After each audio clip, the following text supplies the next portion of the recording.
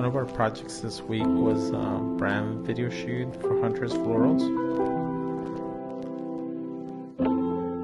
This video is about her personal journey, so we wanted to create mood,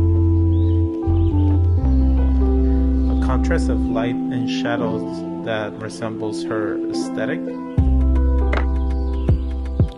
For day one, we wanted to capture Jen's foraging, so we follow her with our gimbal to get those smooth tracking shots.